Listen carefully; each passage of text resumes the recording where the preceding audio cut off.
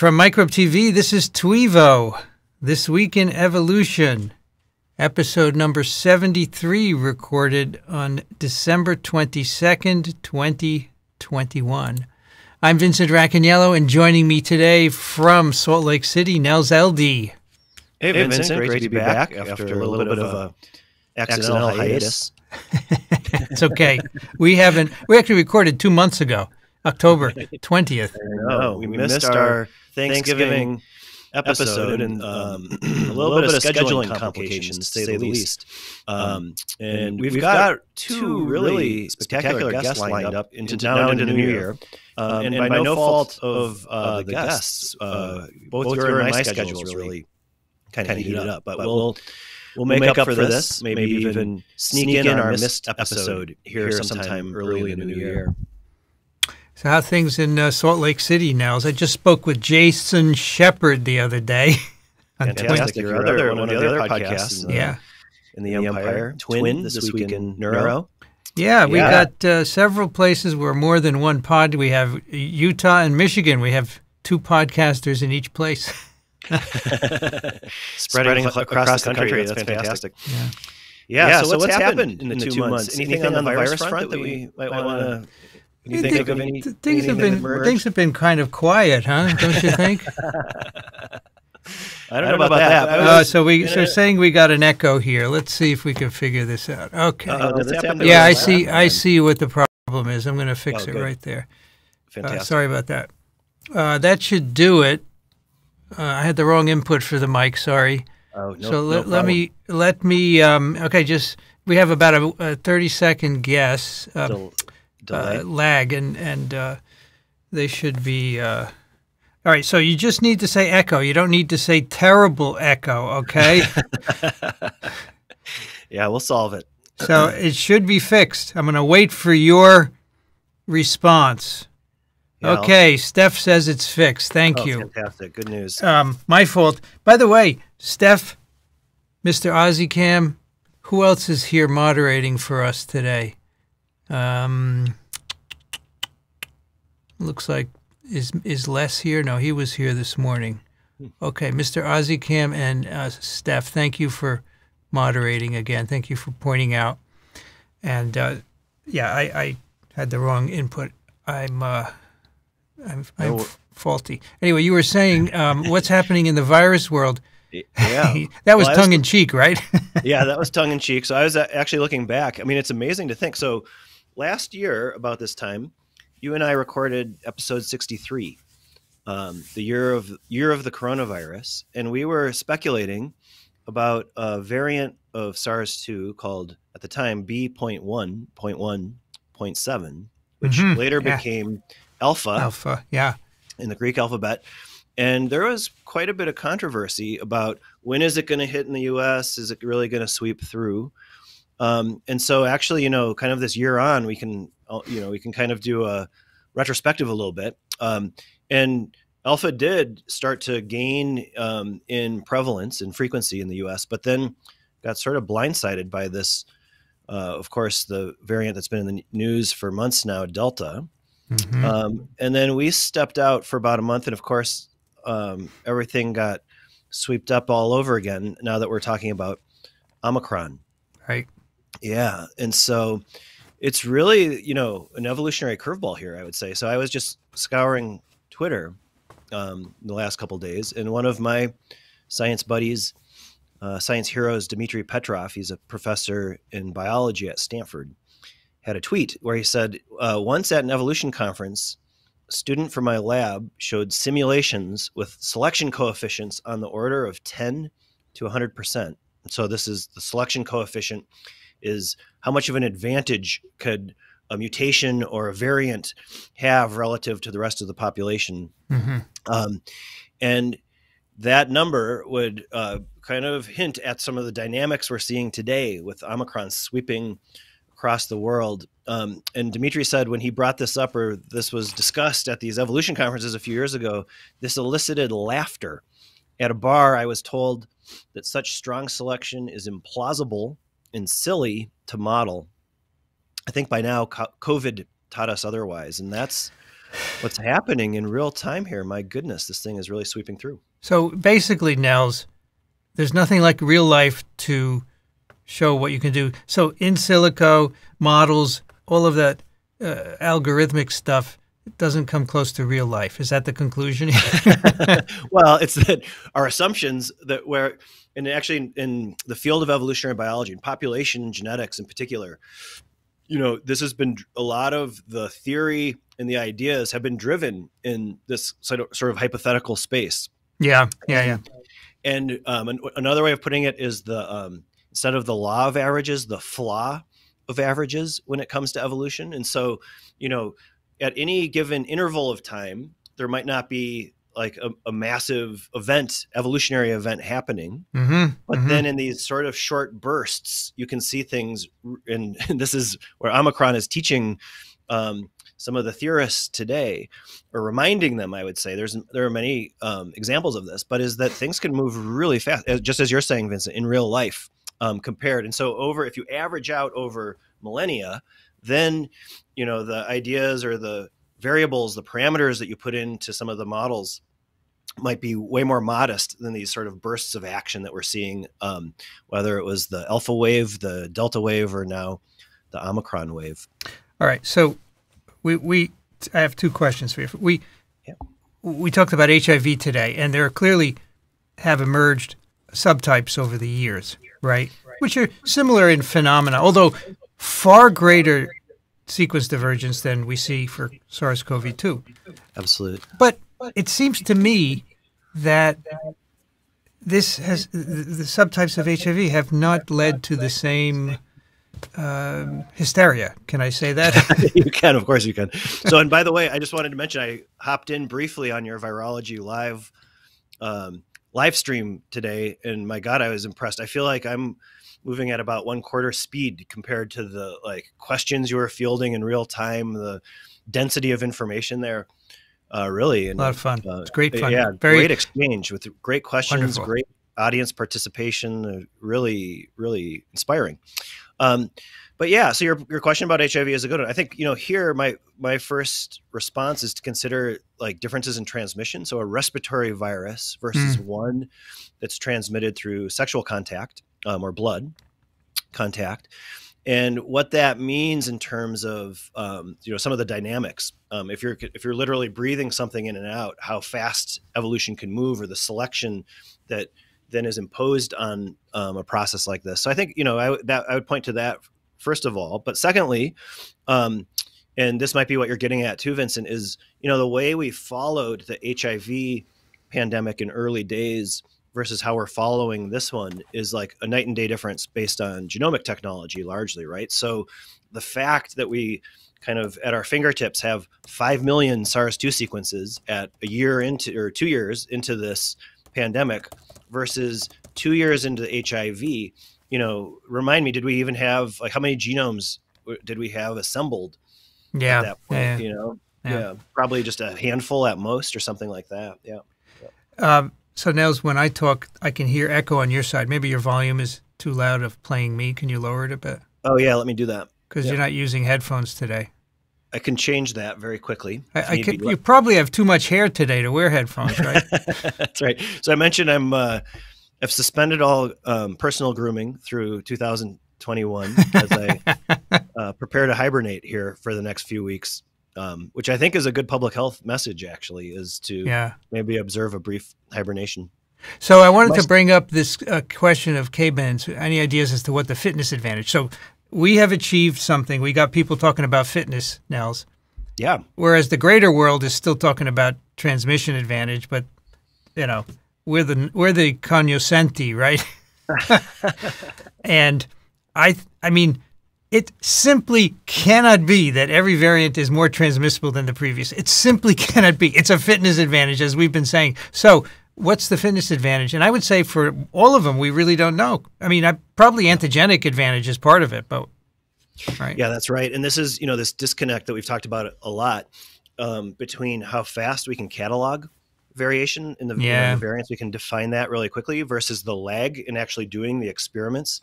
I saw a really interesting preprint recently by a virologist coronavirologists. There are a few of these sort of card-carrying folks. This is Vineet Menachery, who came out of Ralph Barrick's lab. And in their in vitro systems, they were doing infections with playing around with removing parts of the spike. And so, of course, everyone's looking at the receptor binding domain, the furin cleavage site in particular. Vineet and his crew noticed there's another set of amino acids nearby, maybe 8 amino acids, so 24 nucleotide letters. When they pulled that out from Omicron, they saw very different plaque numbers and tempo in their cell infection experiments. And so, we might start to get these clues, but this is now, weeks later. And so the speed of the virology is pretty impressive, but the sequencing is going so fast that there's still, I think, this mismatch in understanding. Well, Nels, we did a paper on TWiEVO recently where they took Delta and infected human bronchial explant cells, epithelial cells, which is pretty much the cell you want to look at, right, for looking at phenotypic differences. And there were none between, ancestral, alpha, and delta. And so it makes you wonder how hard it's going to be to tease this out, right? Yeah, absolutely right. Yep. Of course, in cell culture, there's no immune system, so it may be that the antigenic changes are key, as they are for influenza, right? Yeah, agreed. And that's where, again, the challenge of so the speed with which you can move, which is already pretty tricky in these cell systems. But then if you're thinking about first of all, what is the proper animal model, and how long does it take to sure. Yeah, that's a whole nother sort of degree of difficulty there for sure. I think animal models are problematic. They give you clues, but unfortunately they're never going to answer. And so we are left, in the end, the virology textbooks, of which I'm an author of one, will not be able to conclude much about fitness because the experiments are not going to be revelatory. I hope I'm wrong, right? Yeah, I agree. And this is like all moments in science, right? The whole point of doing this is that we're sort of challenged with the unknown, something we don't understand. And so then that inspires folks to think about, okay, well, how do we tackle this thing that we haven't done before? Yeah. And if we knew the answer to that today, in one sense, it wouldn't be science. It'd be more sort of turning the crank on what we already know. And so I'm holding some optimism that maybe, not next week, not next month, but a decade from now, are there new ways to sort of triangulate on some of these features, doing both kind of classic and traditional virology, mixing that with an evolutionary viewpoint, adding in what you can learn from some of the genomic epidemiology as well. And can we actually come up with a new understanding that's more robust? I think we're at the infancy of that. I don't know what that looks like exactly, but I think, every day the record of SARS-2 diversity gets larger, and the possibility of someone becoming inspired on how to tackle that in a new way, to gain some understanding of, to link genotype to phenotype, genotype, the variation in the viruses to actual fitness outcomes. There could be some tricks and some ways forward. So, I hope you're right. That would be great. Stay tuned. So we're not going to solve that question today, but we do have some fun, I think, items to discuss here. And maybe actually, before we're going to do a pre-proof, which is basically a paper about to be, I guess, a paper being born. And then we'll dig into this one, which gets at some of ways of tackling again, more observation, I would say, than understanding. But how is SARS-2 changing in real time within a host and then between hosts, which is an interesting distinction that we will dig into. And then a post on virological.org, so sort of the equivalent of a preprint, that considers a different method of so we think about those point mutations, right? Some of them now famous at position 501 of the spike protein. We have seen the convergent evolution of a change there multiple times. But we'll consider a different way of the virus can change by literally grabbing sequence or recombining, bringing in new sequences, including some from the hosts. And that might provide some clues actually about the origins of Omicron, this idea that it sort of, where did it come from actually? And so right before the show, I went on to nextstrain.org and did a quick screen grab. Can you share that, Vincent? I will. Yes. Let me bring it up Yeah. there. Oh, fantastic. Perfect. Make it a little smaller so you guys can. There you go. Yeah, that looks great. So, a little peek at behind the scenes here at our show notes. And so this is a tree of virus diversity, SARS-2 diversity, but it's just like any other evolutionary tree, phylogenetic tree that you might see. It's color-coded. Depending on your screen, it might be a little small, but this is just scraping some of the whole genomes that are being deposited in publicly available databases. And so what you can see kind of dominating where Vincent has the cross arrow there is this teal colored, each dot is a different virus genome. Yeah, exactly. And so Vincent's circling the major sort of lineage of the Delta variant of SARS-2 there. Delta has split off. I think we talked a couple months ago that someone had proposed there's like 45 different flavors of Delta, different variants within a variant, so to speak. Yeah. You can see two others sort of below. So in kind of those bluish colors. Yeah. Below that, you can actually see the rise and the fall of the alpha strain. So this is now a completely different lineage. If you kind of trace backwards into the gray, these are all the other variants out there. And there's a deep branch. In really small print, there are the years. So, you know, I think we're looking at the whole enchilada here from 2019 to 2020. And that was about a year ago when we were debating a little bit like what's going to really go on here potentially with what became called the alpha strain. And so that's what you see in purple in the middle here is the appearance of alpha. Right here, Delta was kind of hiding in the wings out of the conversation. And then what you'll notice is in recent times, so coming into the summer of 2021, exactly, is that now as sampling is happening, there's fewer and fewer of these alpha variants turning up. And now Delta's going crazy, right? Exactly, overwhelmed by Delta. But there's a new horse in the race here, which of course has been gathering all of the news headlines in the last several weeks, which is Omicron, which Vincent is circling here in red. And so this one is moving really quickly in comparison, you know, to Alpha and Delta. And so there's only a few viruses sampled here from a few weeks ago, but I can guarantee you, if you come back, you know, as we extend in the next quarter, through the winter, that the number of red dots here will greatly increase. The reason we're kind of on top of this is not because the sequencing still takes about a week or so to catch up, and then to get deposited. The reason that that the people this has caught people's attention is that this variant Omicron is giving away a clue that it's different than the Delta wave. And that's just in the way we diagnose we do the PCR reactions, the so-called S dropout, which gave away that there was sort of this new variant in town, which is turning out to be Omicron in most or all cases. And so to be future to be written here, but the key, one big question is, well, where did this come from in the first place? And so most evolutionary geneticists, I would say, and genomic epidemiologists were imagining that the next sort of so it's not surprising that more variants are emerging. This is what viruses do for a living. We're watching it at a resolution and time scale that we've never done before with all of this technology. But most of these folks were thinking that because Delta was so successful, that it would be likely that somewhere coming out of the teal or the lighter blue part of the tree, all of those samples, that something like Omicron or the next variant would emerge from there.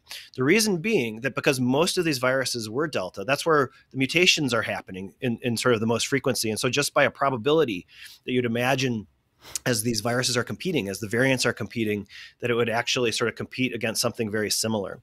The surprise was that as you saw a minute ago, that little red tree or the branch on the tree actually emerges from a very deep branch. So it's quite different than the Delta variant. And so we'll return, I think, at the end of our podcast to that question of origins of Omicron, or a little bit of a curveball here. in terms of very different in terms of the collection of mutations. That means it's not associated with the delta part of the tree. It's associated really with its own branch that's kind of scrunched in with some of the other variants there. So for all the other variants, Nels, did they emerge from the predominant variant? It's hard to see from this because it's so compressed at the left here. But correct. Yeah, it's so compressed. And so, yeah, you have basically, that's exactly right. And so there's, within there, I think there's something like, you can just even see from the color coding, there's something like 20 different lineages. And so it's really compressed down here. But they were all, those original events that were coming out of Wuhan in the fall of 2019. That's really sort of that's the kind of root of the tree here. And there's some open discussion, some controversy over, was it a single spillover event? Was it 2 spillover events at wet markets, et cetera? And so that's still, there's several groups that are actively pursuing, trying to date the earliest cases. And there've been some new information that's come out along those lines. And still, very, very active, very controversial, as it's obviously swirls with world politics as well. And then I'll probably sidestep it, but brings in the whole, ongoing controversy about the origins being a natural spillover or something going on in a laboratory nearby at the Wuhan Institute of Virology. But now, surely you can trace back Omicron to an ancestor, right? Yeah, you can. You can, although it turns out to get a little bit murky. So like to know the exact, because as the branches are deeper, it's very easy if you have a lot of closely related viruses that fall right there. Mm-hmm. But as you have these deeper branches, it actually is roughly the equivalent amount of genetic difference between sort of a possible direct ancestor, so to speak. So that's where the some of the if there was more sampling, I mean, already this is unprecedented, the amount of sampling we have, but if we had more sampling that was happening, and that branch is, and you have to take it with a grain of salt, but it traces back pretty deeply into 2020. So it wasn't like this thing just sort of emerged a month ago. There's a deeper evolutionary history here, and so that will be, that's also a very active area of research right now as well. Is there a better way of pinpointing where this came from? And then there's some really interesting ideas about whether, and here's another way of looking at this similar data set. Yeah, that makes it clear how different Omicron is, right? Yeah. So here we're looking, the tree has basically just been bent around into sort of a phylogenetic bush, so to speak. And so, you can see the massive sampling of Delta, again, in the teal, same color codes. And then, as Vincent's pointing out with the arrow there, just the little, a couple of samples of Omicron here that are, again, it gets pretty, it's actually, in some sense, the illustration is compressed, which makes it a little mysterious, but that's actually kind of a fair representation in real life. The exact placement of Omicron with that long branch on the tree is somewhat controversial because of the sampling at those nodes around there. This is also a bit misleading because we have so many more Delta isolates, right? Correct. Yeah, and so that will, that's going to change as the sort of tempo of sampling. The tide is turning. Although there are, it's interesting. So there is, I think Omicron is moving so quickly, at least in South Africa, for example, that it's, one end could even be on the decline. There's some data consistent with that in the last few days. I think it's too early to really conclude that. But if that's true, this is going to be maybe, I'm trying to think of the analogy here. Instead of like a wave crashing in slow motion, it could just be like a pulse coming through in terms of this variant with either more Delta on the backside of it, or some variant of Delta could be a possibility. This is definitely speculating based on very limited data that's just sort of emerging here in real time. But already, I think both in South Africa, and then I think I saw some data maybe from Denmark, which is really good with genomic level surveillance of SARS-2. And it's possible that there's even just kind of in the last 3 or 4 days, a trend line going down, but we'll have to kind of wait and see. Yeah, it's hard to see. These pies are all showing mostly Delta, right? That's right. So the next strain, the sampling that they're using, so because they're doing whole genomes, it's a little bit late to the game here. Yeah. We're just seeing kind of, if we correlated this with the news headlines, right when South Africa, some of the epidemiologists there were reporting Omicron for the first time, that's kind of where next strain is sitting, where you just have a few of the genomes here. And by the way, I'm sure this has been in the discussions on TWiEVO and some of the other podcasts, but my hat's off to the public health folks in South Africa for sharing this information as soon as possible, which had some real political ramifications in terms of the travel restrictions or bans, which are starting to be lifted. I think we're well overdue for lifting that in the U.S. I mean, my goodness, like as you're seeing in New York, right? I think most of the cases are now that are being identified are Omicron. That's even true in Utah. So just even over the last weekend, I think we went from something like 6% to 30% of the cases being measured. And by this time, but by the time the podcast is posted on microbe.tv, it'll be well into the majority here. So really a unusual scenario. Let me get your thoughts on this question from Mark. Is there any precedent for Omicron's fast spread? And I would say it's probably no different than influenza variants that spread, right? I agree, Vincent. Yeah.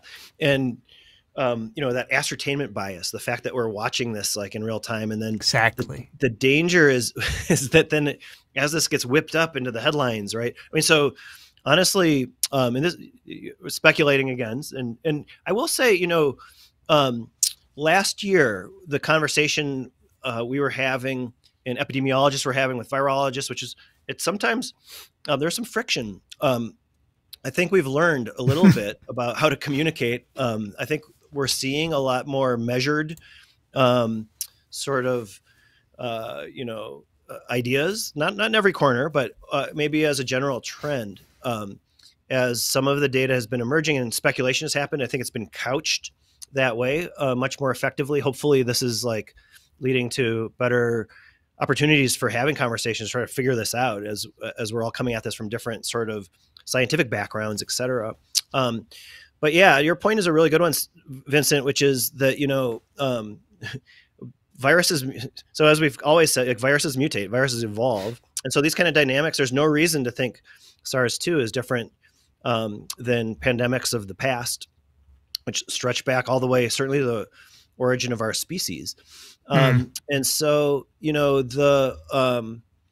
I think it's what you can see and can't see. So again, the fact that we're measuring the S dropout in this case, just the PCR tests, are really like we're attuned to seeing this. There's probably in all kinds of ancient coronavirus pandemics or influenza, other respiratory viruses, there's probably waves like this that are constantly happening. And by the way, in some cases could be really more mild. And so is it that, again, this is speculating, but there is at least some emerging data that Omicron is a more mild infection. And so as this thing is sweeping rapidly, what are the invisible dynamics here? So this would be the people who are infected with the variant but have no symptoms at all, no idea that they're even infected. And how much is that at play with the dynamics? I'm seeing some interesting ideas emerging there, that this sort of pulse of Omicron, if that's what happens, in that this sort of, crests and then declines really rapidly in very different tempo than some of the other variants, Delta, Alpha, Beta, Gamma, that might hint at sort of these more invisible dynamics where there's the percentage of asymptomatic infections is a lot higher potentially. Well, I think you have to be careful because if it's in a vaccinated person, it will be less severe because of the vaccine and nothing to do with the virus itself. So I think those data have to be stratified, and they aren't often. Yeah, you're right, and that's a really important point.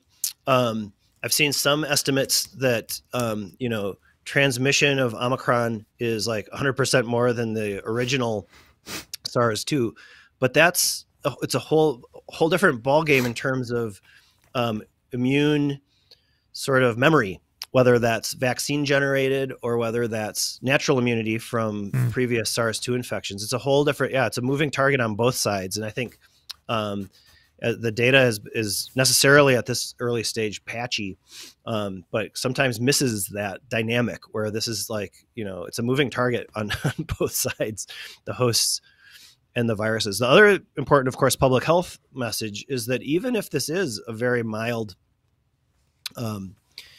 variant, the numbers game can catch up really quickly. So I think, and correct me if I'm wrong, I think New York's hospitals are in relatively good shape in the pandemic.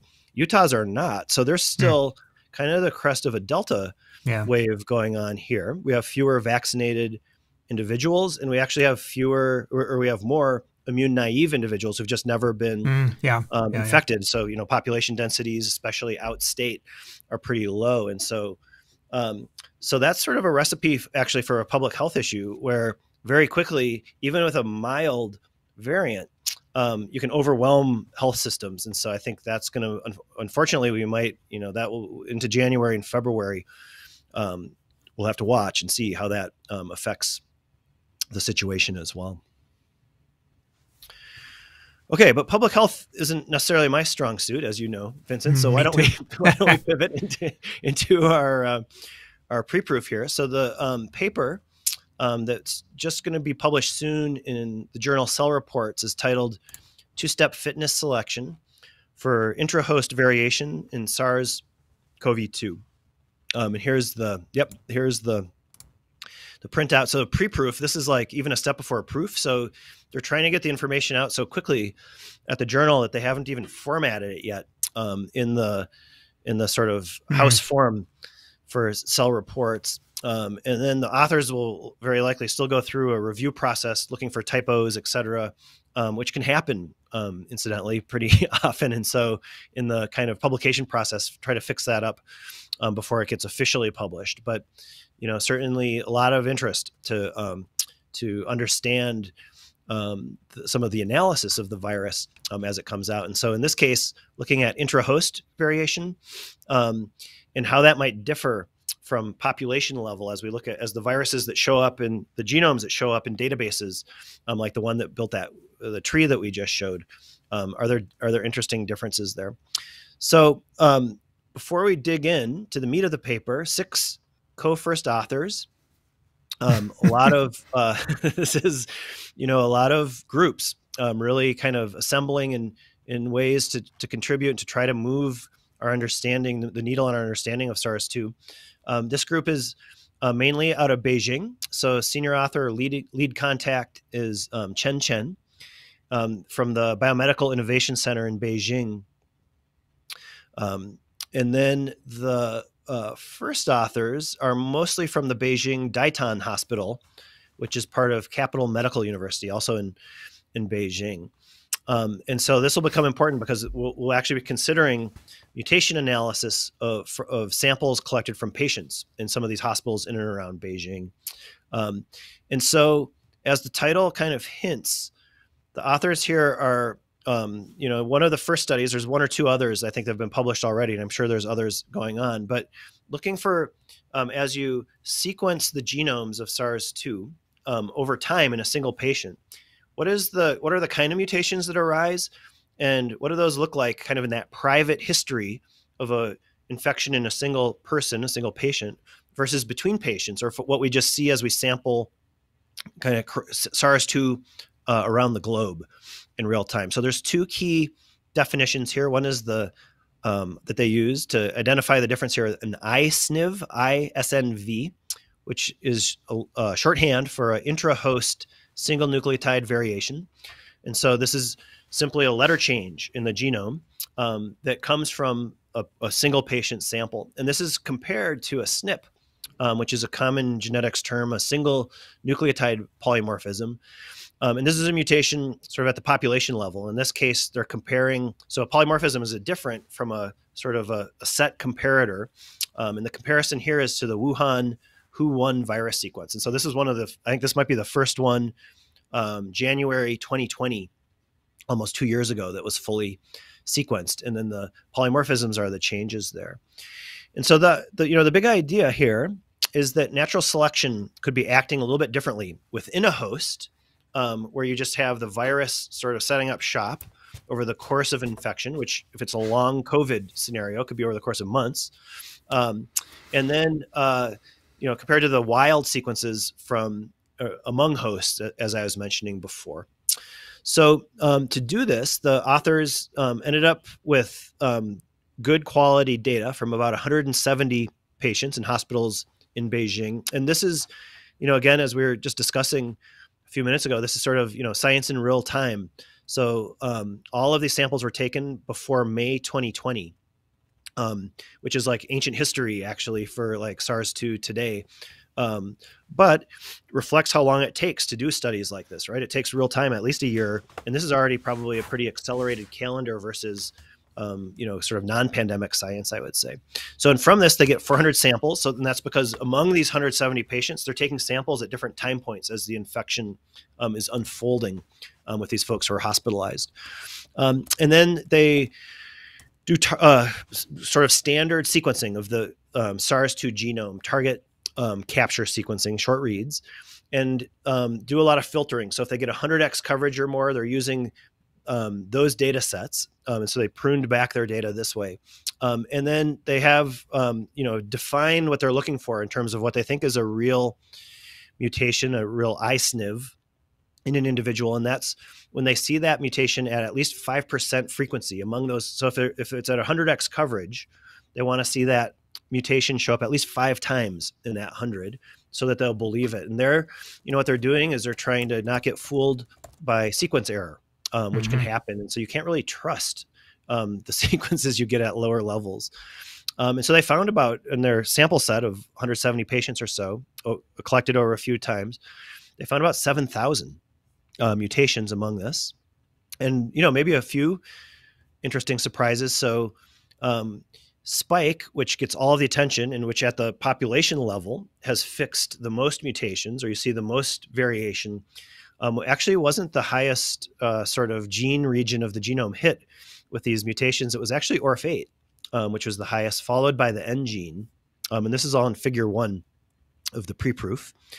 And so, already maybe some hints that the kind of variation that you would measure in a single patient over time would be different than you'd measure in the population over time, where spike mutations are far outnumbering in other genomic regions. Although I think, as we've discussed, Vincent, on a few shows, the other regions of the genome and the changes there's probably some real virology happening that I think is sort of underappreciated in terms of how this virus works. So once they had cataloged all this variability and kind of put it onto the genome, the regions where they see the mutations, then they could start to ask questions about, okay, well, what does this variation look like? And then ultimately, how does it compare to the larger population in general? And so already, I think, kind of a wild finding here that 80% of their ISNVs, 80% of the mutations above 5%, were all in one single patient out of the 170.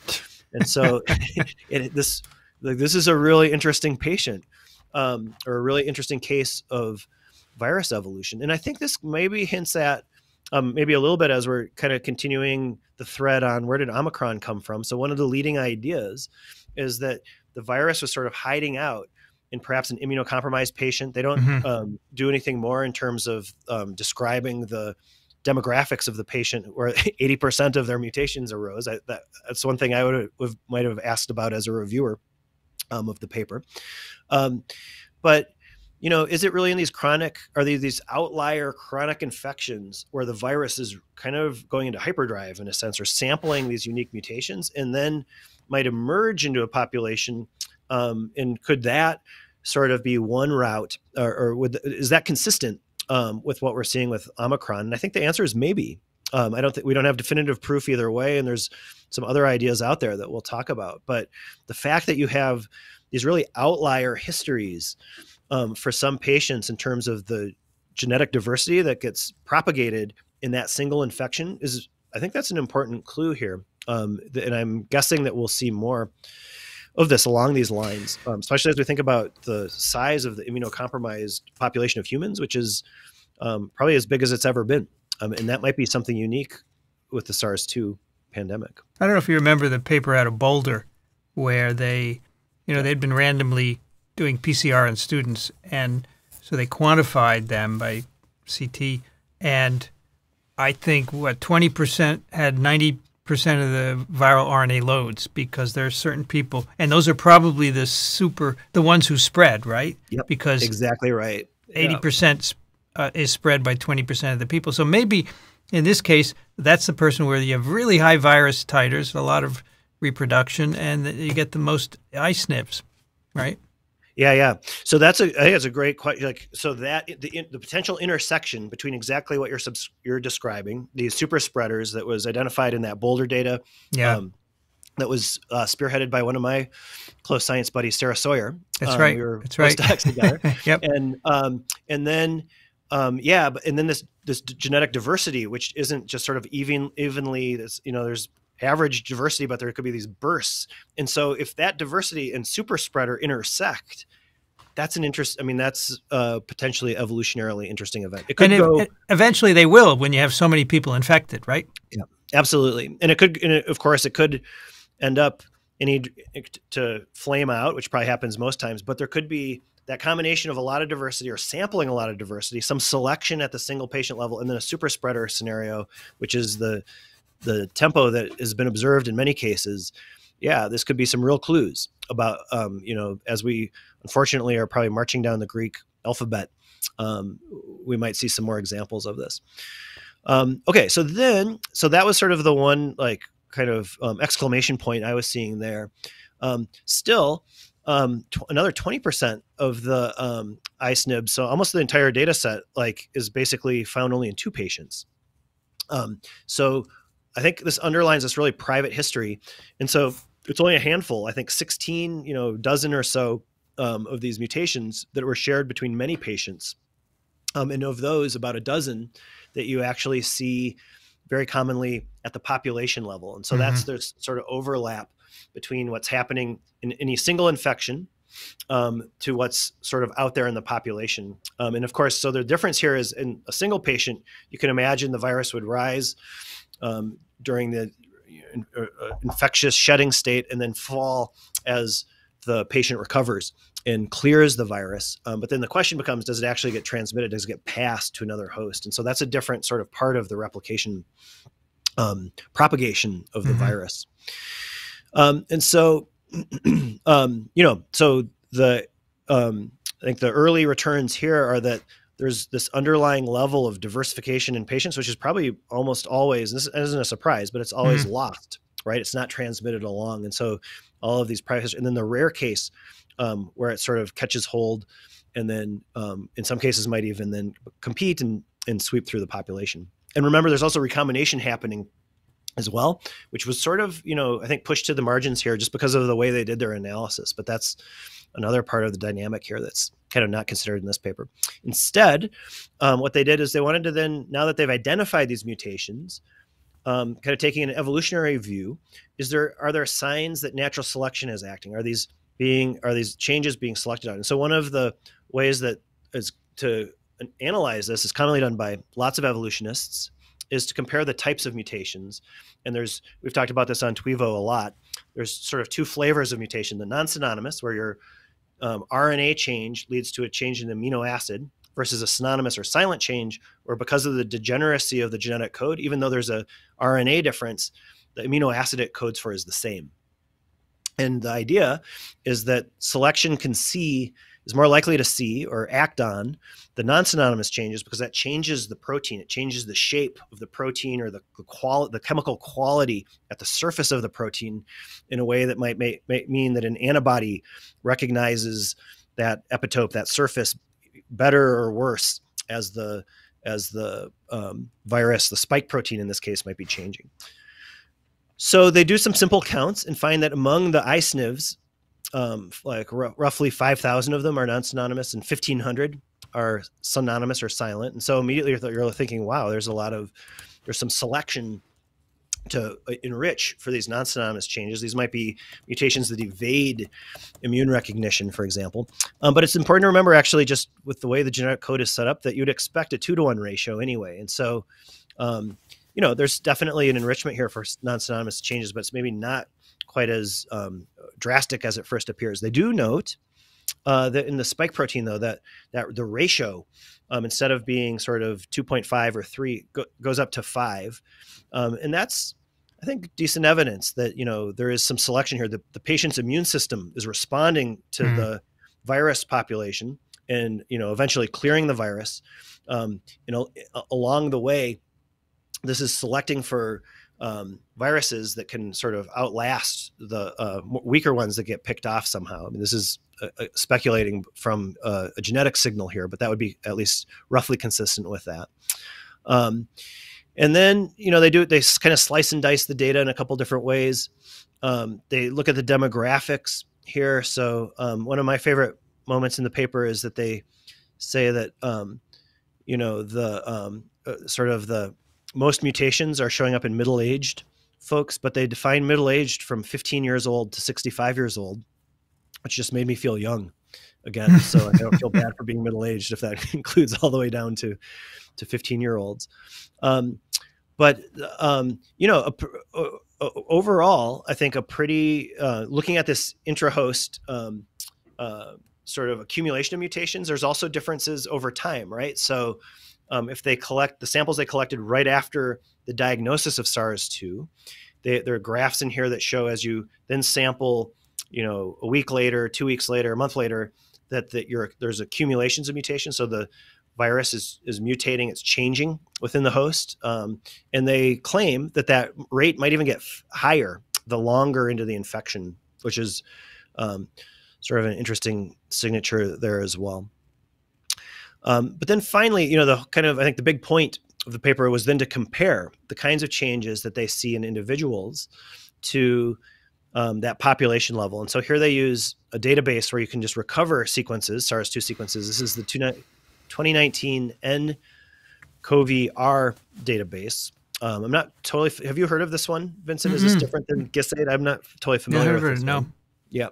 And so then they collect these, and they have the time dates from when the single sort of sampled consensus sequence showed up from any one patient.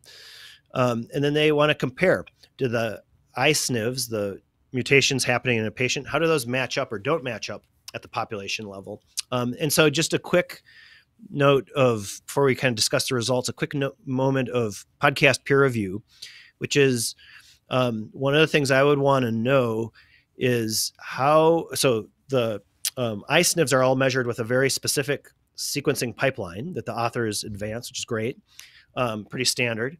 But what's in that database? And certainly there's going to be a lot of different, most likely, there's going to be different hospitals, different patients, totally different ways of getting the data. And so some of these SNPs, the polymorphisms, because you're collecting the data differently, might sort of look to be more different just because of technical reasons, the sequencing situation. And even the ones that are at high frequency, if there's, depending on how the sequencing is done, the PCR primers that are used for virus capture, et cetera, that could sort of influence a little bit of the signal here. Probably at the global level isn't going to totally wipe out differences, but certainly to some degree. So anyway, if we just take it for granted that it's a decent apples to apples comparison, which I think, grain of salt there, among their about 7,000 or so mutations that they identified, they see about 15% of them showing up in the larger database. And that's in patients actually before. So there's also a time aspect here, right? So that 15% are mutations that have been documented before the sampling time that they do their study in, which was before May 2020. And then as the paper was advancing, or as their study was advancing, they see another 11% from May to December of 2020. So the kind of the next 6 months. And so over that window of about a year, they capped about maybe 25%, a quarter of the mutations that you see in the database from general public versus their subset of patients with individual histories.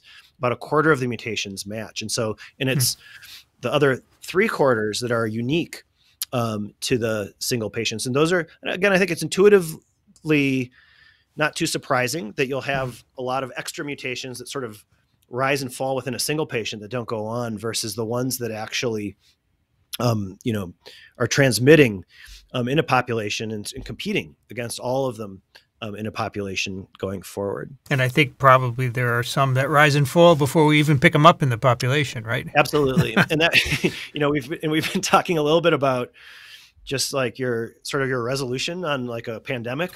And how this is different than any one. There's also, you can even slice it, even further and further to like, should we really care about the mutations that are going to, sort of show up in individual cases, but never sort of see the light of day or never propagate on. But this, at least, I think it gives you an interesting, maybe a rough calculation that 3/4 of the mutations are potentially these sort of privately held ones versus the 1/4 that might go on. That's kind of interesting. So there's selection in host because it's not random, right? Correct. It's not everywhere. Yep. And then there's selection at getting out and spreading in the population, which is intuitive, but it's good to see it, right? Yeah, I think so. And so that's what they call this two-step fitness, differences in selection, just like you said. Yeah. One thing, Nels, most of the changes are in coding regions. Now, in a non-coding region, there's no such thing as a synonymous versus non-synonymous by definition, right? So nevertheless, you can see changes. You may not know what they mean, but why do you think there are so few in coding regions? Yeah, so that's probably, so in coding regions, there's two things going on here. So we've mostly been talking about positive selection that you like, and from a virus side of things, that could be immune evasion, et cetera.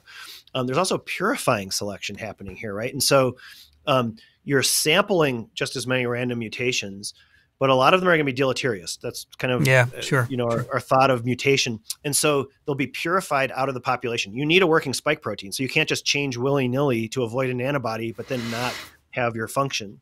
But I'm glad you brought that up. So the 5' and 3', the untranslated regions, sort of the edges of the genome, don't encode genes. They do have function. They're also sort of like, so there's a relaxed constraint. You could, whatever nucleotide you put there, like, will probably be a little more tolerated because you're not encoding like a very specific gene product, a protein that the virus needs as part of its replication cycle. But there's also, here's where, kind of another caution flag, where the virus is in sequencing, the viruses are I think coronavirus in particular, a little bit of long read sequencing we've been doing in our lab.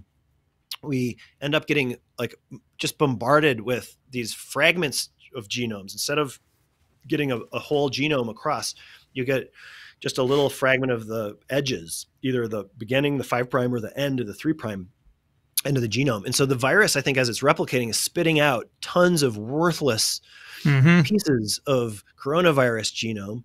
And there is even less constraint there because these are never going to, there's no selection acting on something that's never going to become a working virus down the road. And so, yeah, a little caution that there's a few things going on there in terms of the diversity you're seeing. And so it makes sense for them to focus on the coding regions for that situation.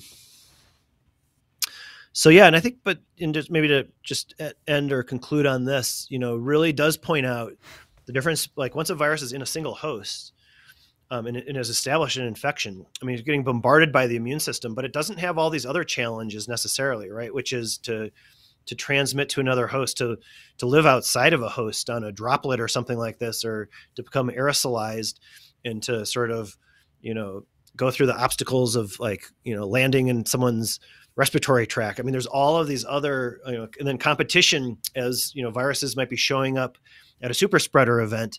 How is that all getting worked out? And so I think a pretty big difference in overall outcomes when you compare what it's like for a virus population in a single host versus competing against in the population. I also think cells in one person are different, right? Even in your respiratory, your nasopharynx, they're all different and slightly different, and that's going to exert its own selection as well. So it is far more varied than we think at first glance. Exactly right. And they tackle this a little bit. So the sampling they do within the single patients, it's not all. So some of it's sputum, some of it's fecal though. And so this gets at exactly your point, where you can start to even think about, are there different sets of mutations that come from viruses that are recovered from one end versus the other end of the patient, sure. right? And the answer, I think, is yes. And it just points again at the complexity, depending on how deeply you want to go into the infection process, which, in making that decision, like at what level of resolution do we get useful data back for interpreting how these viruses work? It's incredible how deeply you can go into these questions. And even something like this that takes 170 patients, and this is a lot of work to do that amount of sampling over several months, different samples, all of that data analysis. But I think, we're glimpsing at some patterns here, but are we really, what's the value added, I guess, in terms of biological understanding? I think that's a really open question. Well, I think it's important people think about that, because people have this idea that there's a mutation here and that's it, and that causes some change. But in fact, in the host, there are just countless numbers of different genomes, the quasi-species, and you're always selecting on that, not on one genome. And these next strain trees are kind of misleading, because it's not just one sequence. That's the consensus, right? Yeah. But there are a lot of other changes in there. They may or may not make a difference at the particular time. They may make a difference in the future. It's almost more than you can handle to think about, right? It is. That's why here we are 2 years on podcasting about the same topic, and will be for a while ahead. And from an evolutionary standpoint, obviously there are some shortcuts, or I think some clues about what to think about, which is, what is the product of selection? Right? And so even as we're working out the virology, and that takes patience, that takes time and a different level of investment in the experiments and the setup of the experiments, et cetera. But there's, what is the product or the outcome of selection? And so that's why, we spend a lot of time talking about several variants, or we could even just talk about an entire pandemic. SARS-2 is pretty different from the sort of just cloud of coronaviruses that are SARS-like or SARS-related, as they're defined, just littering the phylogenetic trees with no impact on humans at all. This one has emerged from this cloud and really had a massive impact in the last 2 years. I think it's important to point out that selection acts at the moment. There's no trajectory. There's no goal to get to a certain better machine, right? Because whatever the selection is, that is what will be pulled out of the quasi-species, and then in another person it may be different. And Omicron is a perfect example. It didn't originate from Delta. Yeah, that's right. It's perfect somewhere else. And so somewhere there was selection that favored Omicron over Delta, and now that's predominating. So that's... No, it's a great point, Vincent. Evolution has no goal. Evolution has no goal, and it's a moving target. So we as humans are very different immunologically than we were 2 years ago. I'm speaking about the many of us listening who are vaccinated and boosted. 3 encounters with a SARS-2-like spike, or large populations of people who are naturally infected, whether vaccinated or not. That we're a very different population than we were 2 years ago. And so, this is a dynamic process. So, okay, let's move on to our next item. This is a post on virological.org. And I think this also gets at this thread of, where did Omicron actually come from? And so before we get there, let's set this up. So, again, science moving in real time, people going through peer review, and the kind of traditional publishing process, people also just self-publishing, putting up preprints, which might go on for peer review, but immediately available for people to read and digest and consider. This is an example of that at virological.org. The title of the post is Putative Host Origins of RNA Insertions in SARS-CoV-2 Genomes. And Vincent has it up on the screen here. Open access, publicly available. The authors here, Thomas Peacock, David Bauer, and Wendy Barclay. And they're working in the United Kingdom. This is the Department of Infectious Disease at St. Mary's Medical School, Imperial College London, and then also the RNA Virus Replication Laboratory at the Francis Crick Institute in London. And so kind of a quick summary, or if we just sort of diagnose the title here. So, Host Origins of RNA Insertion. So we've been talking about point mutation. So the virus has a certain number of letters, RNA letters, 30,000 or so, and the base pair, the base letter, is changing or mutating, whether that's a polymorphism, if you can call it that, or you can call it a variation, a SNV, iSNV for those intra-host ones. And now we're talking about RNA insertion. So this is a totally different mechanism of mutation where the sequence actually, or you insert sequence, you add to that 30,000 letters. So you might have 30,012 letters or 30,024, et cetera. The flip side of the coin is deletions, which also happen. You remove, or letters get removed from the genome as it's replicating. And so the host origins here implies, or the idea is the source of these insertions. When you're adding to the genome, the SARS-2 genome, where are these letters coming from? And there's some really good evidence for coronaviruses that on occasion, it's the host itself that's helping out the virus or providing letters to the virus. A little help from your hosts is maybe one way of saying it here.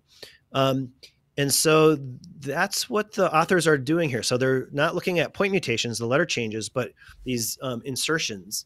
And these are rare events, but they get cataloged. So when you go to those databases, whether it's GISAID or the N 2019 COV-R database that was used in the last study, instead of just the letters changing, there are sometimes notations of insertions. And so the authors here decided to kind of do a deeper dive. What do those insertions actually look like?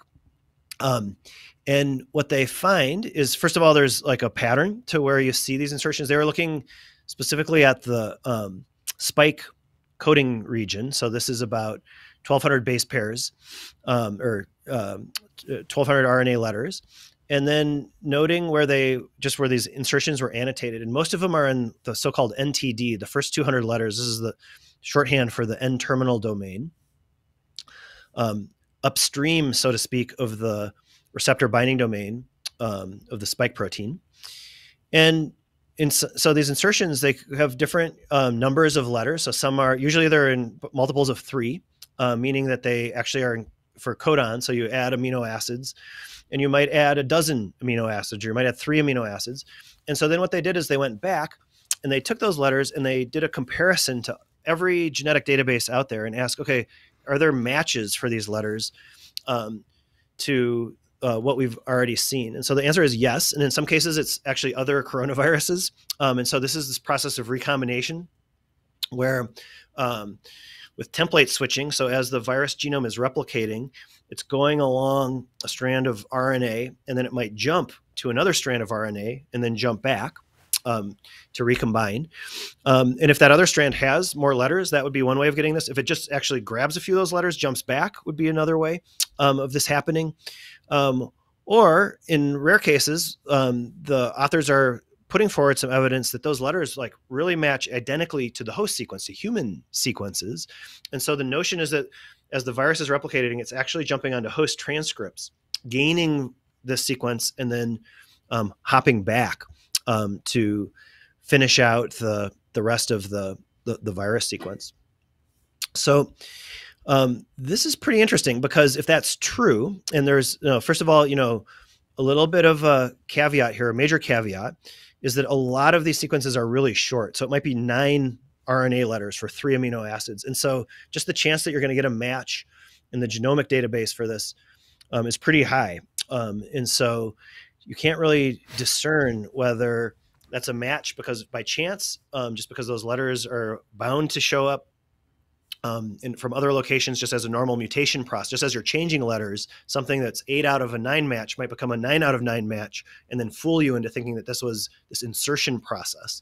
So that's a huge grain of salt here. But if that's true, and big but if that's true, then it's pretty interesting, or could give you some clues about, okay, where has this virus been as it emerged? And so even for Omicron, they point out an insertion that matches human sequence perfectly. It's very short. And so I wouldn't put money on this, but that could be a clue if that's right, that Omicron was recently, and this is different than that of other variants out there, that it was recently gained that from a human patient, an immunocompromised patient, one of the major sort of the leading hypothesis of how Omicron might have emerged. Some of the other ideas out there, which I think are like basically almost equally, there's enough evidence on either side basically, is that this could be a spill back event. So we know there's plenty of evidence that SARS-2 can make its way into wildlife or into other species. Rodents, for example, deer in the US was kind of recently in the headlines. And so that's another, given that, as we were looking at those trees, kind of glimpsing at those trees before, and Omicron's long branch, different from anything else, certainly distinct from Delta, could it have been hiding out either in a immunocompromised patient or, or another human sort of gathering, those like collection of private eye snivs that we were discussing before. Or is this so different that it was actually selection was acting on a different species and then spilling back into humans from there? And I think, I don't know if we'll ever know, but I think that's, people are curiously looking for evidence that might point one way or the other. So we have two origins. We have the origin of a sequence from elsewhere in the SARS-CoV-2 genome, right? Yeah. Either close by or distant. They have some examples of both. Or perhaps from the host, and they note some genes that seem to be the origins, right? Which is not unprecedented. It's happened for other viruses, right? Absolutely. Yeah. Yeah, no, and this is the reason this one caught my eye, both because I think it speaks to how folks are thinking about, as variants are rising and falling, where they might be coming from. But also, so I'm fascinated by that process of viruses picking up sequence from hosts, right? And so in my lab, we're trying to build systems to capture these events in the laboratory. They're really rare. And so can we set up experiments that select, artificially select for being able to do that? And if we can, then this is how we might like reverse engineer some of these signals. So how common is it that we see the virus capturing host sequence? If we know that probability and we know what that looks like because we've captured it in the lab, that might give us a better sort of lens to observe these natural occurrences and to say, that could have happened at this frequency or probability, or that's really unlikely. You need to see, a dozen amino acids to really get a sense of what it's grabbing. But if I had that information, if I could tell you the probability that would happen, that could sort of help us step forward to maybe not definitively like smoking gun say, okay, this sequence came here 100% for sure, but we would know, we'd have a much better sense of how these viruses are operating. And so it's kind of a call for traditional virology where we plan experiments, we set them up safely, and we learn about how viruses work by putting them through the paces. And so that takes time and effort, and it's a much slower pace than reading these genomes in real time and making inferences. But I think it's ultimately our understanding will depend on us hitting it in both directions.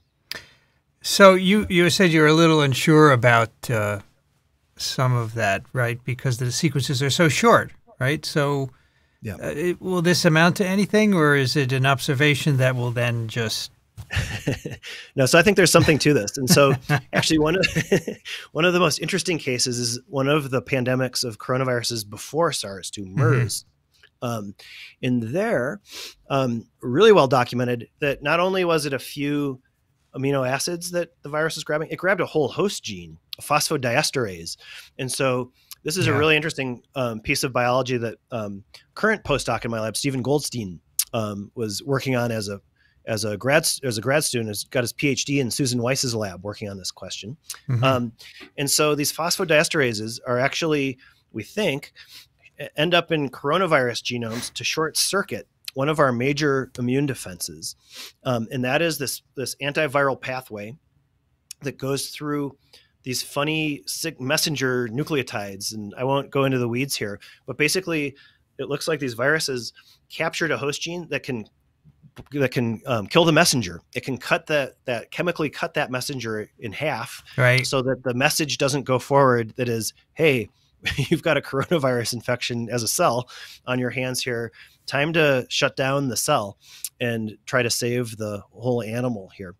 And so, yeah, this phenomenon is certainly well described and pretty clear in some cases, but now it's sort of inching back to the edges where I'm sure this happens, but how frequently it happens and how do we like actually know, or how can we start to differentiate between just the regular course of point mutations that can look like, if you get the right combination, it can look very much like a capture event versus a bona fide capture event. And so, yeah, I think that's a wide open question in coronavirus virology.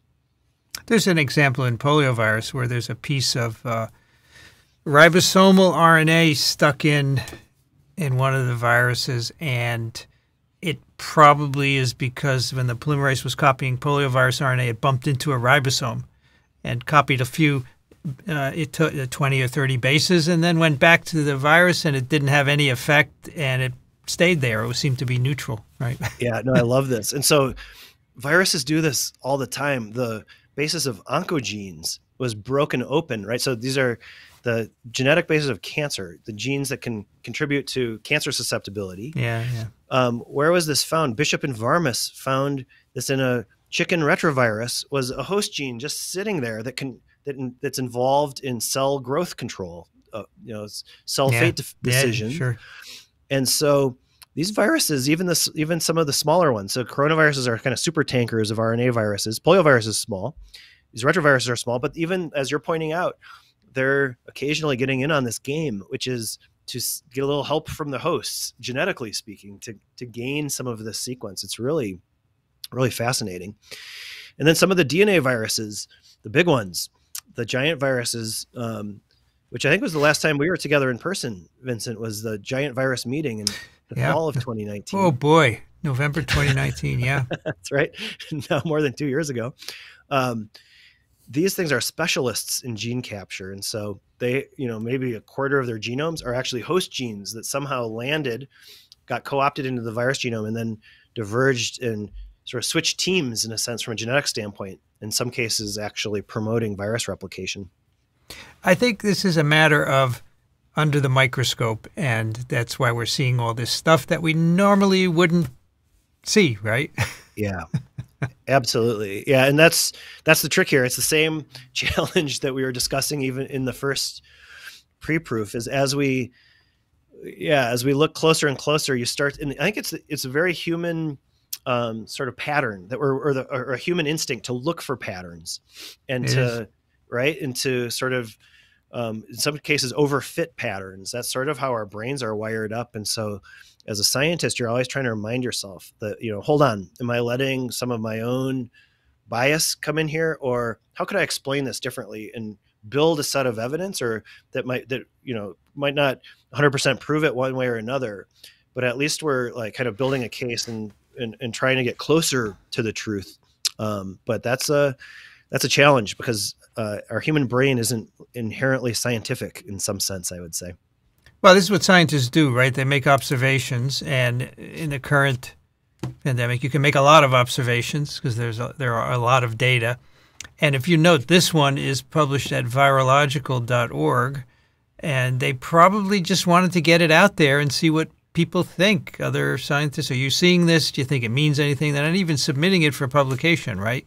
And so that tells you, there's so many levels of communication in this pandemic. There's the preprint, there's the what is the one just before publication that we just did? What is that called again? Pre-proof. Pre-proof. Then there's the published manuscript. And then we have websites like virological.org where people put a lot of information, but they're not necessarily manuscripts. So we're seeing a diversification of communication of data, and that's appropriate given the fire hose, right?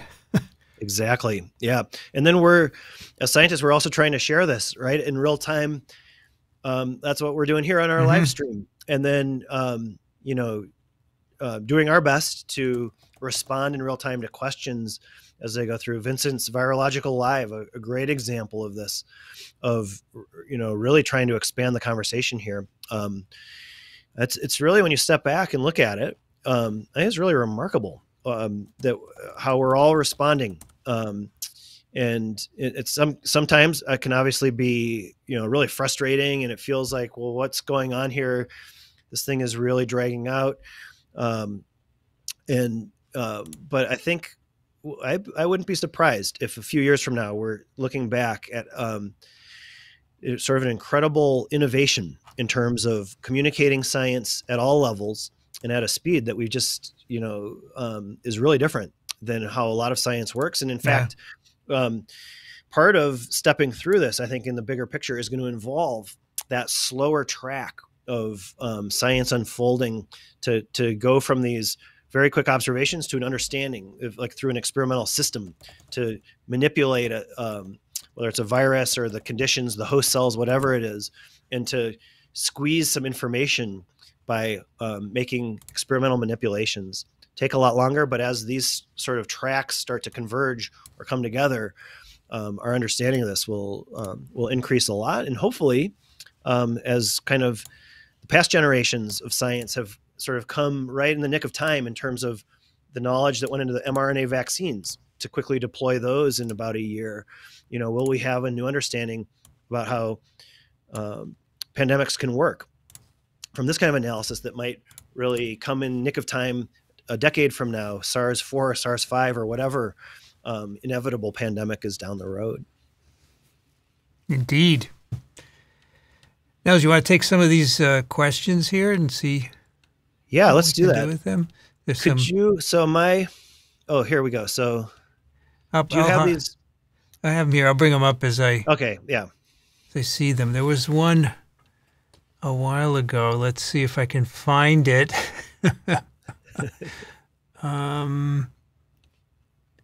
Let's see. Hang on. Take your time. I was trying to get the YouTube window up, but then with our 2 challenges with echoes, I just abandoned it. So you have to turn off your volume, but then you won't be able to hear me, right? Yeah, exactly. So I'm working that out in our somewhat new live streaming era. But I would love to go back on the timeline here and field a few questions. A lot of questions, tons as we've been chatting away. Okay, we got back to the echo. That's good. Here's a good one. Does fitness advantage mean survivability advantage? Yeah, so fitness is sort of this loaded term in evolutionary biology. And so ultimately, survivability certainly overlaps with the notion of fitness. So one way of kind of breaking it down from an evolutionary standpoint is, so at the gene level, or at the so the idea of sequences or genes going on to the next generation relative to, like, within a population. And so, and of course, as genes associate with animals, organisms, then, or viruses, the way you can count this, which gets at sort of survivability, the way you might count the fitness of some sequence or some variant or whatever it is by its proportion within that population. And that kind of cuts on 2 levels. So one is in the population of every sort of thing that's, like, currently alive, if it's an animal, but that also applies to everything that's everything that's been lost along the way. And so that's again sort of where survivability would come in. Ultimately, is that fitness goes forward, but it doesn't necessarily have to depend on survivability, because fitness can also be defined in terms of what's sort of on the plate today. Through at a population level. And a related question, wouldn't fitness only replace other variants at an equal rate? If there's huge increases in COVID as Omicron takes over, that must suggest something else is going on. Well, so I think the problem is huge increases. You don't know what's driving them, right? It may not just be the fitness. It may be what people are doing, which I've always said is a huge factor in the propagation of a virus in a population, right? So we're now in the holiday period. That by itself is driving outbreaks. Does that make sense, absolutely. Nels? It does, yeah. And so that's the part of this idea of fitness is also the environment matters. So so you want to be a little bit careful with survivability because the environment matters, right? So and so if it's the fitness of a virus, to take your example, Vincent, during a non-holiday period, or when people are like totally spread apart, that like some set of mutations that allows this thing to just sort of like hang on by its fingernails, so to speak, might be more fit versus at a high density, like a holiday scenario, something that can transmit between like potential hosts that are very close might be more fit there. And so this is again where that's in terms of like the different rates, this is where this idea of selection coefficients come in.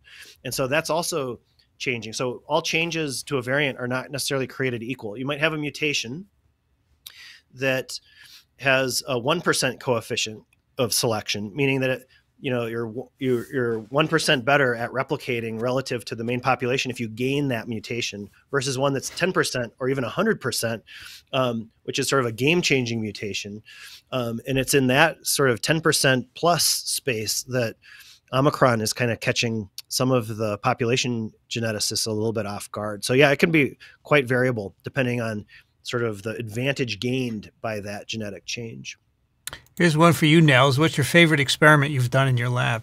It's always the last one that we've done, so, right? Because the ones that you've done 10 years ago, the ones that you've done longer ago, the answer to that one. And it's that last experiment where that fresh result comes in, where you've learned something new that no one has seen yet before. That's my favorite experiment. That's good. Because, yeah. All right, another one for you. What are some of the most crucial observations, principles of evolutionary theory that are helpful for scientists in a pandemic? Yeah. Ooh, this is a great one. Actually, this will I'll save this one for our picks of the week. We're going to be talking about some more virus evolution, but in some really sort of unexpected places. I think, so I'll get to that in a minute. But to answer the question now, all of these, I think to put it kind of bluntly, I think a lot of evolutionary biologists, population geneticists, have sort of held viruses to the side of sort of quote unquote mainstream evolution. So, you might think that they evolve fast, it's a different beast, it's whatever. And then you kind of set them aside, and then you want to think about, okay, what does average evolution look like at a population level, where a generation doesn't take, half of an hour or 4 hours or whatever, where it takes 18 years or something like that. Like that's where, and I think what the viruses have done, what SARS-2 has done, is to remind everyone, hold on, this is all part of the same conversation, these bursts of evolution and the impact these things have on our own evolution, our immune systems, our immune responses, right? Even our behavior. And so I think I'm going to hold out there that, maybe it's a circular answer, but the viruses themselves, bringing that into the mainstream has a lot to teach us about, or the lesson, I guess, is to bring viruses into the mainstream of the conversation from an evolutionary standpoint. This is a lot of good questions here. Are viruses all one copy or different versions of one variant? Yeah, this has become the alphabet soup of,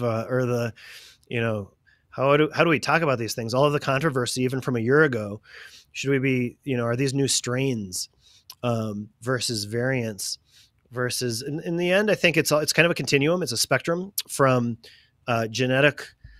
being genetically identical, a clone, to then being a variant could go as far as completely different there, but there is some value in our words. And so, for me, I guess, the idea of if a variant of SARS-2, for example, completely defeats all vaccines, we need then I'm ready to talk about a new strain, for example. I think that part of our language comes into play there. But I think there's no right or wrong answer here. It's all kind of on shades of a spectrum as we describe genetic diversification.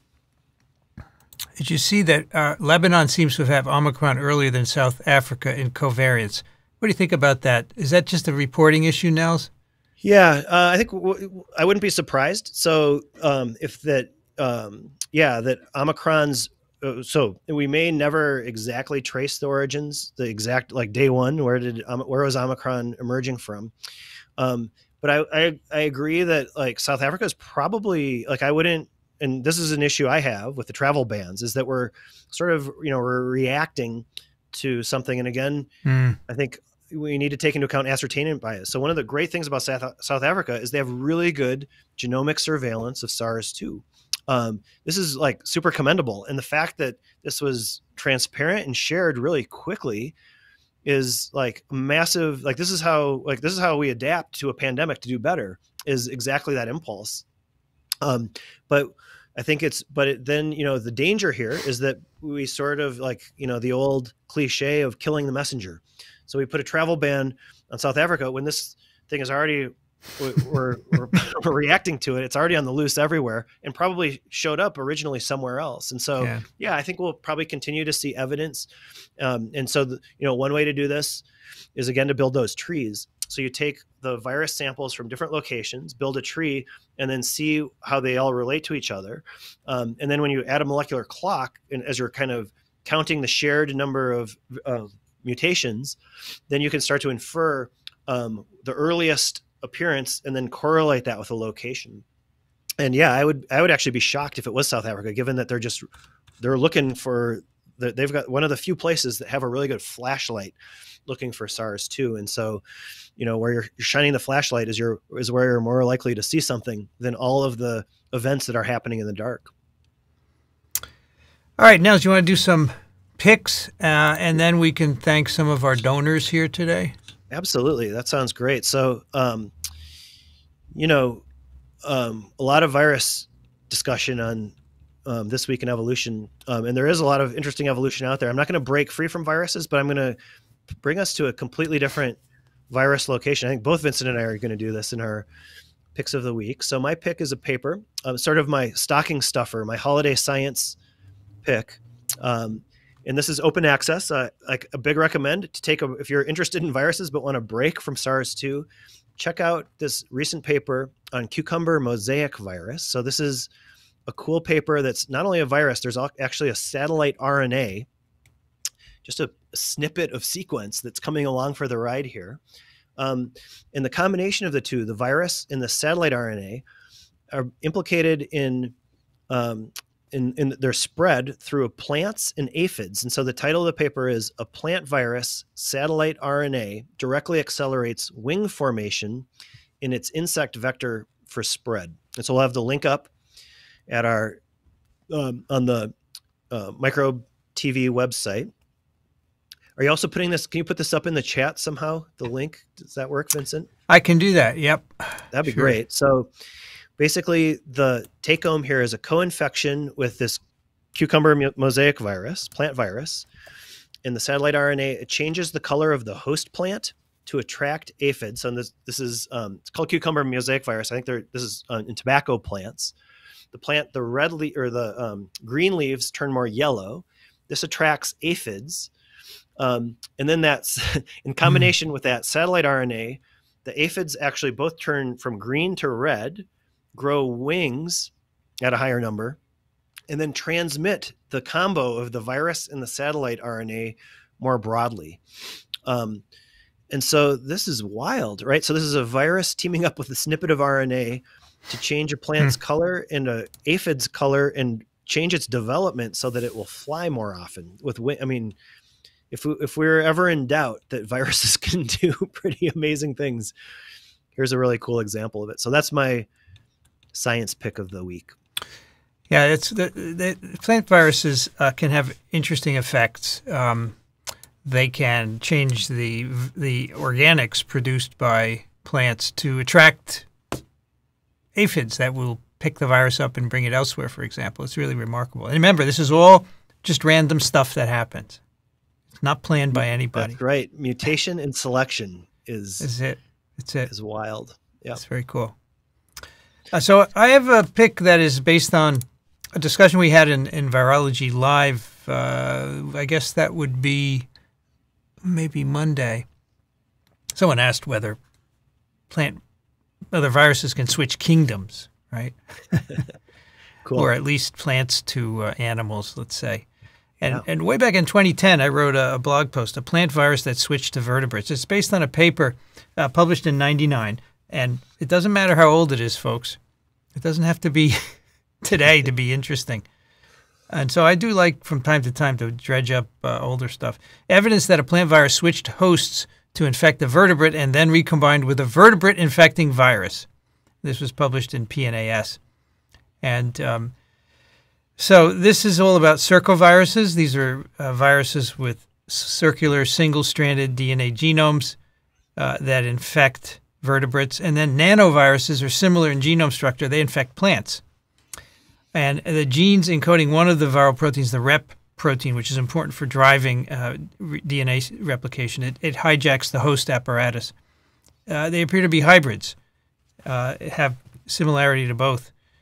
And they also have similarity to a protein encoded by caliciviruses, which are RNA viruses that infect different vertebrates as well. So sequence analysis has suggested a scenario where a nanovirus was transmitted from a plant to a vertebrate. And the idea would be, well, maybe a vertebrate was feeding on the plant, right? That happens. And maybe the virus adapted to the vertebrate further. I mean, it could have already been close enough just by random mutation. And that establishes the circovirus family. And then after this host switch, recombination took place between the circovirus and a vertebrate calicivirus. And finally, reverse transcriptase could have converted the RNA genome to DNA to allow the recombination to occur. And so it's an interspecies transmission event, which happens all the time, as you know. Yep. So many people have criticized this as not being definitive. And, of course, you can't be because it happened so long ago, you're never going to get proof for it. But I think it's an interesting hypothesis. There are alternative explanations, of course, but it's I'm sure that these have not never happened. They have happened before, and it's very hard to find evidence of it. And that's what we can do by looking at this. Yeah, really cool. Yeah, I'd also maybe lift up for these like massive host ranges, even between kingdoms, some of these giant viruses actually, so that you pull out of, water cooler towers or ponds or oceans that can actually, in some cases, I think it's still a little bit controversial, but transmit all the way to humans with macrophage sort of phagocytosis events. Still, like working out the fine details there, but I wouldn't put it past viruses to. There's clear evidence that they're they can be pretty general. I think it's important to emphasize that proving things takes a long time. Yeah, and in a pandemic, you're not going to prove very much because it's too fast. And, a week after Omicron was discovered, already was more transmissible, more virulent or less virulent, whatever you want to pick. And it's just not possible that you can figure that out in such a short time. Yet the press amplifies it and spreads it around the world. So that's in part why we do these podcasts, to try and get you information, level-headed information that you can use. And I think it's a worthy goal. And Nels, I thank you for joining me, and it's very nice of you to do that. Vincent, it's my pleasure, of course. And, sitting in for a couple minutes on Virology Live, I came right as you were, I think you have two cameras there and showing your Christmas tree as you get ready to celebrate the holidays here. And so that's my wish, too, for everyone, is happy holidays, from whether it's Christmas or any other holiday, from the Swedish tradition of Good Yule. Good Yule. That's cool. I like that. Celebrating.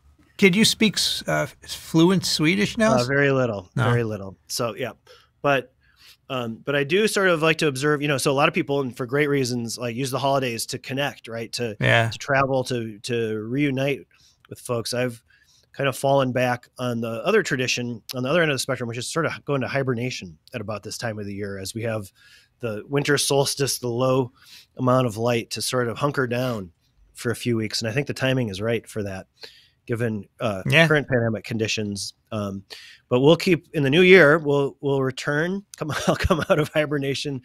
We'll be continuing to podcast, both at kind of calibrating that difference between scientific speed that Vincent's talking about and sort of press speed, which is a huge disconnect and ongoing massive challenge in the pandemic. But the conversations are good, and we have many to go in the years ahead. Looking forward to that. And hopefully we get back to non-virus evolution, because we used to do a lot of that, and it's really interesting. So interesting. We've got some great guests ahead working on different aspects of not just virus evolution, but evolution. Some of the stories that have emerged in the last few months. I have a growing catalog of, TWiEVOs that will, TWiEVOs when we can take a breath and step back and consider some other evolutionary concepts, which will, I think, surprisingly, as one of the questions we were fielding, like thinking about evolution in general somehow can really help to tune our radars for thinking about evolution in pandemic conditions too. And so it's really worth it to take that broad look. And so that's on our menu for TWiEVOs ahead in 2022. And what we're doing here is on each of the pods, we're talking about science, and you're listening to our discussion. And I think that can be instructive for you. That's always been my idea, that you hear scientists talk and you learn how they think and you learn about what the data mean from them. I don't think you should learn it from mass media. I think that's a different story altogether. And so that's what I'm trying to do. And that's why I appreciate your support. So let me thank some of you who have contributed on this stream here. Thank you, Mark.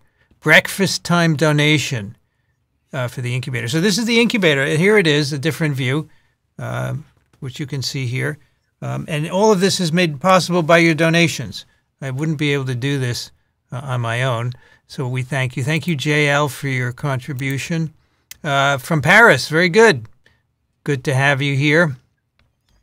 Pamela, thank you so much for your contribution. I love it that people want to help us out and recognize what it is that we're trying to do here. And I love the conversations you have amongst yourselves as well. It is, I don't know if you see that scrolling by, Nels, but it's pretty cool. Yeah, I've been in my sort of hibernating state, partial hibernation. I don't have the YouTube up, but I will next time get that sorted. So I've got my audio all worked out so I can watch that stream. I agree. I was glimpsing a little bit at the questions you were fielding earlier today on Virology Live, and really incredible questions, great conversation, great moderators. Big thanks to them as well for really making this possible, for breathing life into this conversation. It's really great. And I guess you'll be back in a few hours with Amy, fielding even more questions. So in a few hours, a Q&A with A and V with Amy, and that'll complete a day's worth of streaming, 3 different streams. Wow. Which I love doing. I'm glad I'm able to do it. Thank you, Gabriel, for your contribution. Really appreciate it.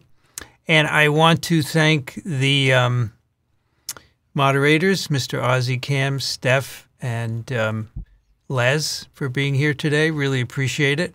Thank you. Keeping things in order, which we need. We couldn't do it without you.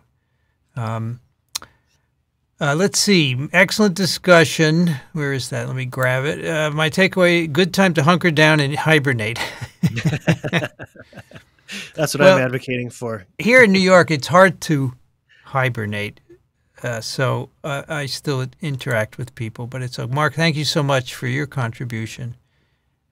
Really appreciate it. And yeah, Nels, we should set you up so that you can have a second. You must have another laptop that you can put and just run the comments on that so you can see them. So you don't have to. Exactly. Next time I'll be a little more organized. Yeah, and Pete just suggested you need a second device running the stream with the sound off. That's good very call. simple. Get my phone running next time. I have multiple devices here. I don't know if you can see them, but I have a laptop in front of me. This is not running this stream is being run on another projector, and the laptop I can have the sound off and so forth. So yeah, very cool. That's the incubator for you. And Paul, thank you so much for your contribution. We appreciate it as well. So, folks, thank you for coming today, and be safe over the holidays. Nels, I will see you next year, and be safe as well. Have a happy New Year. Thanks, Vincent. Same to you. Thanks for all the work you're doing. Really appreciate it. My pleasure. And Nels, people are saying you should go to the Q&A sometime. One of these nights we'll have you join us. Yeah, count me in. Fun. I can't make it this evening, but let's do that. Yeah, okay. Thanks, everybody. See you next time. Bye-bye.